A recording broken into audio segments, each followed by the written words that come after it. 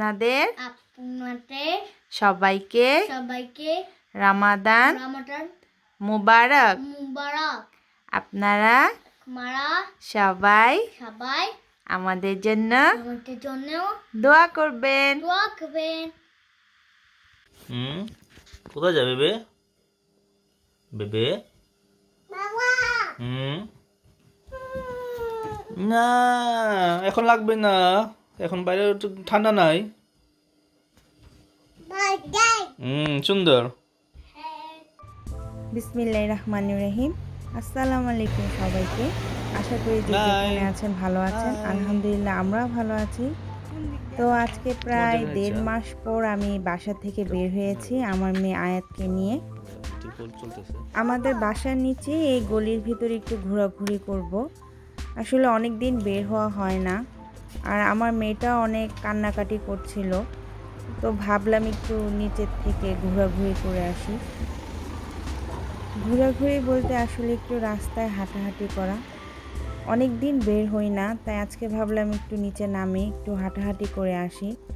কতদিনই বা এভাবে বাসায় বসে থাকা যায় আসলে।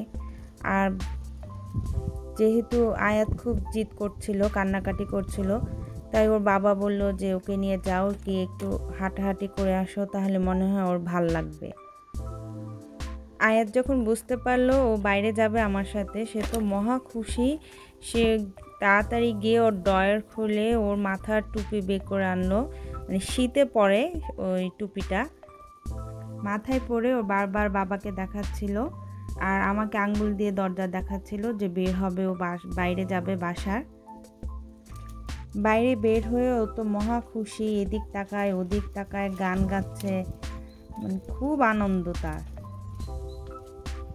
কিন্তু আমার বাইরে বের হয়ে মনটা একদমই খারাপ হয়ে গেল। এত নিরিবিলি রাস্তা, রাস্তায় কেউ নেই, কোনো মানুষজন কেউই নেই। মানে কেমন জানি গা ছমছম করছিল আমার, ভালোই লাগছিল না হাঁটাহাঁটি করতে। তো বেশিক্ষণ থাকিনি, 10-15 মিনিটের মতন হেঁটে পরে বাসায় চলে আসি। কারণ অদ্ভুত এক অবস্থা, অদ্ভুত পরিস্থিতি। আর বারবার মনে হচ্ছিল আমার যে কি পৃথিবী কি হয়ে গেল। যাই হোক, আল্লাহ যেন তাড়াতাড়ি সব কিছু ঠিক করে দেয়, সেই দোয়াই সবসময় করি। তো আমি সব রকম প্রিকশন নিয়েই তারপরেই বাসার বাইরে বের হয়েছিলাম। বোন বাসায় আসার সাথে সাথে আমি বোন আয়াত দুজনই গোসল করে ফেলি, যাতে কোনো সমস্যা না হয় পরবর্তীতে। কিছুক্ষণ হাঁটাহাঁটি করার পর অনেক দূরে একজনকে দেখতে পেলাম যে হেঁটে যাচ্ছে, এছাড়া কাউকে রাস্তায় দেখা যায়নি।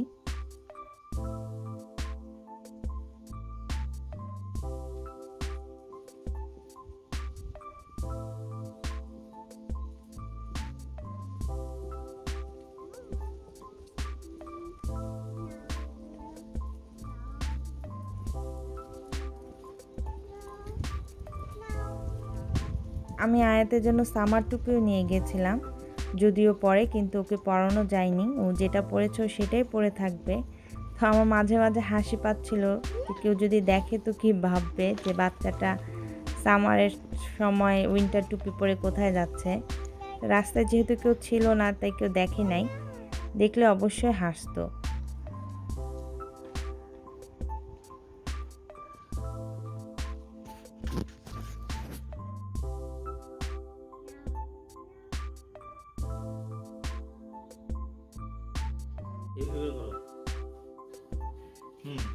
বাসায় এসে দেখে আদিয়া তোর পাপার কাছে পড়তে বসেছে।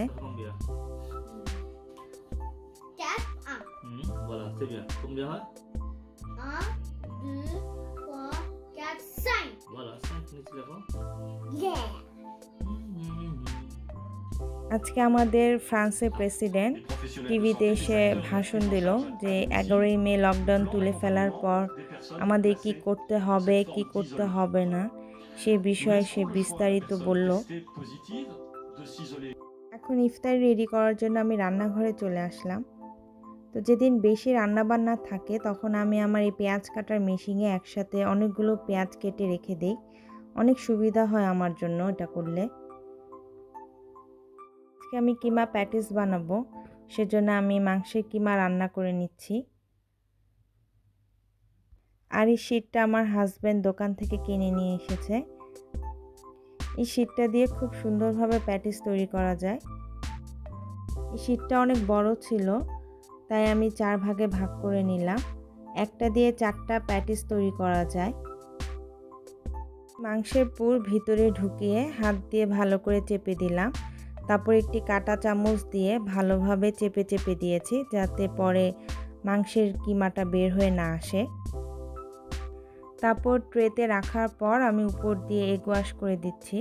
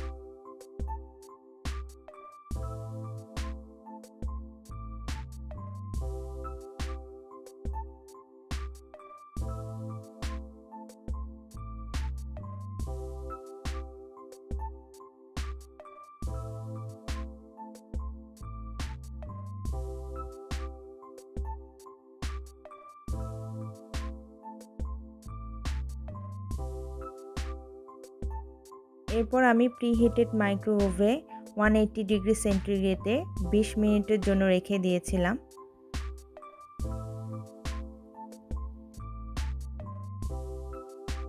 তো হয়ে গেল আমার কিমা প্যাটিস।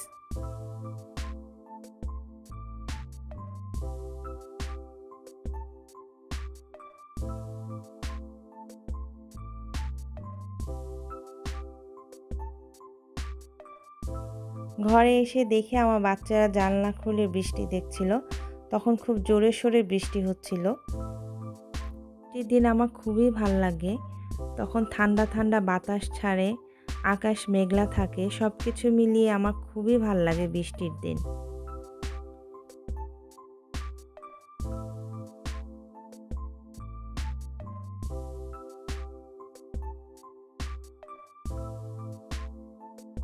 তো আমি আবার রান্নাঘরে চলে আসলাম খিচুড়ি রান্না করার জন্য। আজকে আমি পাতলা খিচুড়ি রান্না করব। অনেকে এটাকে ল্যাটকা খিচুড়িও বলে।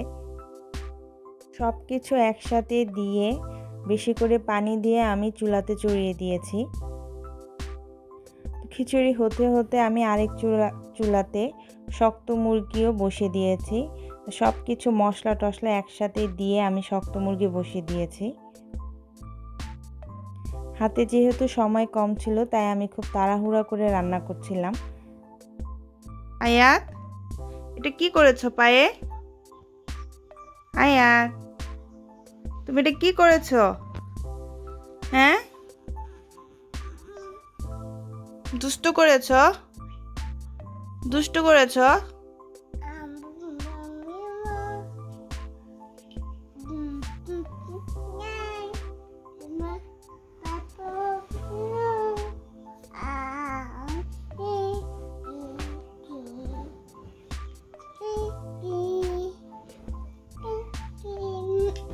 আমার হাজব্যান্ড বললো জিলাপি খেতে ইচ্ছা করছে।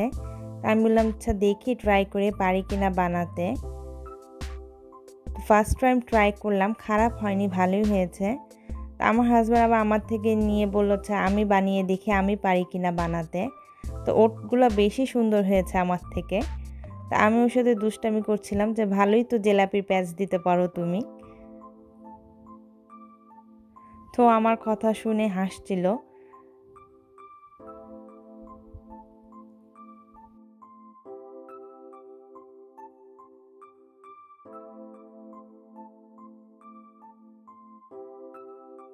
ও বললো দাও আমি মুরগির উইংসগুলো ভেজে নিই, তুমি এ ফাঁকে ঘরে অন্যান্য কাজগুলো সেরে ফেলো।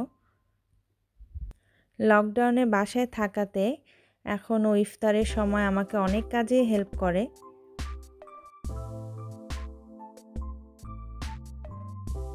এই যে আমাদের জিলাপির ছবি, ভালোই হয়েছে খেতে ফার্স্ট টাইম হিসেবে। আদিয়াত এসে বলল যে মাম্মা আমি তোমাকে হেল্প করব। তোর পাপা বলল ঠিক আছে তাহলে তুমি শরবত বানাও। ওকে সব কিছু রেডি করে দিয়েছে, তো দাঁড়িয়ে দাঁড়িয়ে শরবত বানাচ্ছে। মুড়িগুলো নরম হয়ে গিয়েছিল, তো আমি কিছুক্ষণের জন্য মাইক্রোওয়েভের ভিতরে রেখে দিয়েছিলাম। পরে দেখি ঠিক আগের মতনই মচমচা হয়ে গিয়েছে। এই যে সব ইফতার রেডি হয়ে গিয়েছে, তা আমি সব কিছু নিয়ে এখন টেবিলে সাজিয়ে রাখলাম।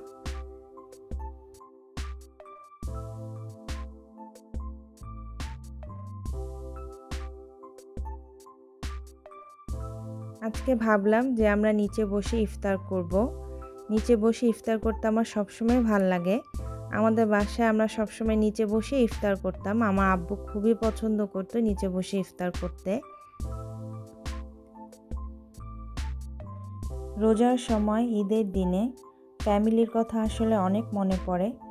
অনেক বছর হয়ে গেল পরিবারের সাথে একসাথে রোজা ঈদ এসব করা হয়ে ওঠে না, কিন্তু কিছুই করার নেই। আমরা যারা বিদেশে থাকি এভাবে আমাদের একা একা রোজা ঈদ সব কিছুই পালন করতে হয়। তারপরে চেষ্টা করি আমাদের এখানে যারা পরিচিত জনরা আছে তাদেরকে নিয়ে একসাথে উৎসব করতে, কিন্তু এবছর আসলে কিছুই হয়ে উঠছে না লকডাউনের জন্য। তাই মনটা সবসময় খারাপ থাকে, কোনো কিছু করতে আসলে ভালো লাগে না, মনের ভিতরে খুশি লাগে না রান্না করতে, ইফতারির আয়োজন করতে। কিন্তু কিছুই করার নেই, এভাবেই দিন চলে যাচ্ছে, রোজাগুলো শেষ হয়ে যাচ্ছে। সামনে ঈদে কি হবে আমি সেটাই চিন্তা করছি। এবার কি একা একা ঈদ করতে হবে কি না আল্লাহই ভালো জানেন। মনে হয় না এবার এখানে সবাই ঈদের নামাজও একসাথে পড়তে পারবে। আশা রাখি ইনশাল্লাহ আল্লাহ সব কিছু ঠিক আগের মতনই করে দিবে। আমাদের এখানে ফ্রান্সে আগের থেকে অবস্থা অনেকখানি ভালো। ইনশাল্লাহ আল্লাহর রহমতে সামনে আলো ভালো হয়ে যাবে। আদিয়া তার আয়াত খুব খুশি যে আজকে ওরা নিচে বসে ইফতার করবে। তো চাদর বিছানোর পর আমি একে একে সব খাবারগুলো টেবিল থেকে নিয়ে আসছি। এইদিকে আদিয়া তো আমাকে হেল্প করছে খাবার নিয়ে আসার জন্য। আদিয়াতকে এখন প্রায় দেখি আমাকে এসে বলে মাম্মা আমি তোমাকে হেল্প করতে চাই, আমি কি করব? তো ব্যাপারটা আমার খুবই ভালো লাগে ওর ভিতরে পরিবর্তনটা দেখে। এখন সব ইফতারি নিয়ে এসে নিচে রেখে দিলাম, আমরাও সবাই বসে পড়লাম একসাথে ইফতারি করার জন্য। আয়াতটা অনেক দুষ্টামি করছিল, ও কিছুতেই শান্ত হয়ে বসছিল না আমার কোলে, একবার এটা ধরে একবার সেটা ধরে। ওকে নিয়ে নিচে বসে ইফতারি করতে গিয়ে অনেক ঝামেলা পোহাতে হয়েছে আমাদেরকে। বাচ্চা মানুষ কিছুই বুঝে না আসলে।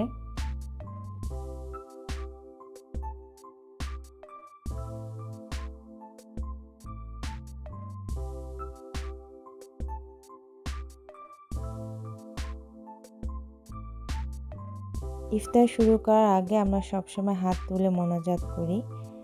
এই সময় রোজাদার বান্দা আল্লাহর দরবারে যাই চাইবে মহান আল্লাহ তাআলা তা কবুল করে নেবেন। তো আজ এখানেই শেষ করছি। যে যেখানেই থাকবেন ভালো থাকবেন আর আমাদের জন্য দোয়া করবেন। আল্লাহ হাফেজ।